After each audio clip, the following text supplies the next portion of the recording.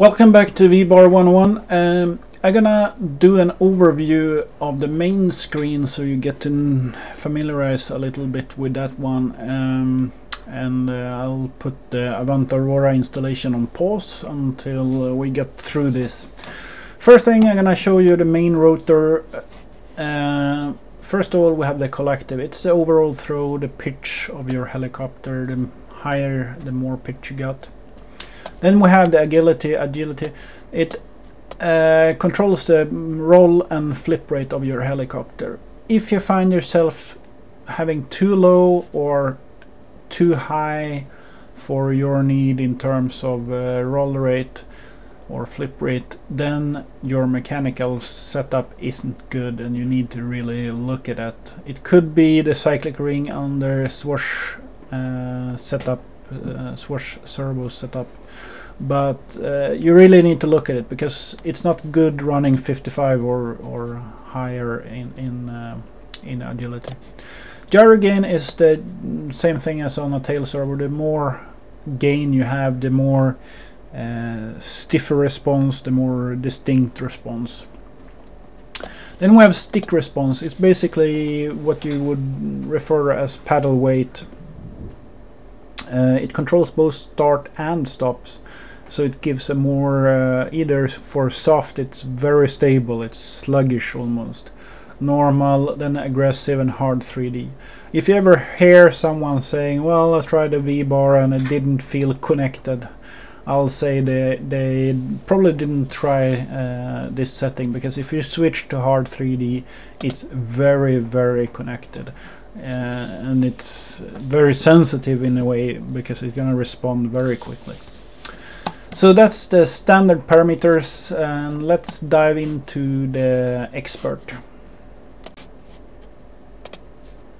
So under expert we have integral and integral limit. The integral is the heading hold part of the control loop. As with all PID controllers or similar, you will have, it's always a balance. You can read up on internet to really see what a PID controller does, but you need to balance it. You cannot put in too much of a single point and get good effects. What the VBar does is that it can run a little higher heading hold to get rid of some bad effects by having a limit on it. It's a slow limit, it's not hard, it's not fast, it's a slower limit. It will, if you put too high heading hold in a regular PID controller, you would get a dolphin effect in a fast forward flight, because it always try to correct and try to find its angle. But that's where the integral limit comes into play, and it actually smoothen that out. So normally I don't have to change this. I mean, on all my VBar helicopters over all time, I changed this value once on one helicopter, and that was when I was running a very stiff head with very light blades. I needed to raise the limit because it was bobbing when I came out of tail slides, but most likely you won't change that.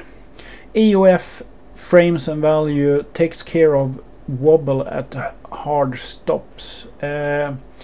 Gain only, the main rotor gain only can do so much. When you have a helicopter that stops, it has a certain mass, and that will generate a slow wobble or bobbing because of the mass that stops. It's like rocking motion, and that the AOF takes care of that and remove that completely.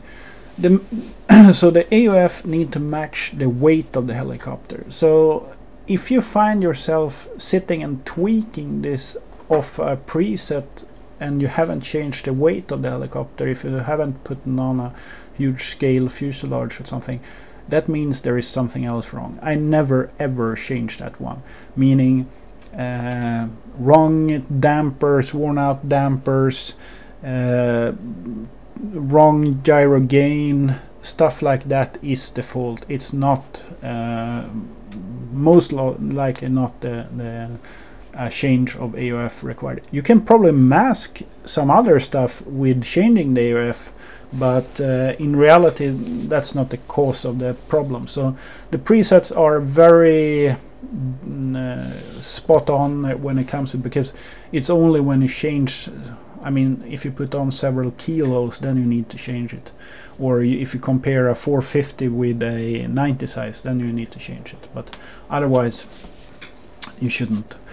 Elevator pre-compensation compensates for a drag over the tail boom when you do a punch out.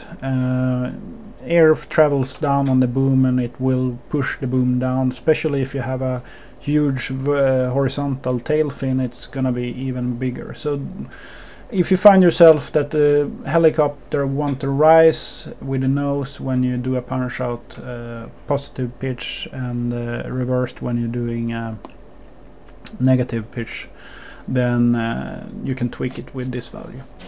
RC deadband is the deadband for the radio, meaning if you have drifting and you raise this value and it helps, then it's actually a telltale sign for you to service or switch radio. It's the deadband in the center for the radio sticks. The optimizer, that's one of the cool parts of the VBar system. It actually optimizes your helicopter for the best performance. It does optimize stops on the cycle, it optimizes elevator versus aileron cyclic speed. It also optimizes the cyclic overall speed compared to what you're using, too high gain in fast forward flight and stuff like that. So for normal operation, you enable it, then you fly 2 or 3 flights as normal as you can, and then uncheck it, and I have done its magic. I can probably I know what it looks for, so I can probably do it in 1 flight and be done with it. One important thing is don't leave it on. If you would do and then you hover for a whole pack because you're testing something else, tracking or something, it will adjust and think, oh, this guy is just hovering around, and I should lower the agility and stuff like that. So make sure you fly your normal routine, and it will take care of the most thing for you. It actually does work really good. I switched from Maniacs, the heaviest blade there is, to Maniac Insane, which is the lightest blade there is, and it took 1 flight and it's good to go. Expo settings, you can either choose linear and run Expo in your radio, or you can choose from the predefined sets here. Light is about 7%, medium is 15%, and deep is 30%. It's a preference, doesn't matter which one you choose. Either I run it in the radio, but that's totally up to you if you feel it's easier to set it in the VBar than use it in the VBar. That covers the main rotor. In the next part I'm gonna go to the tail rotor and all its parameters.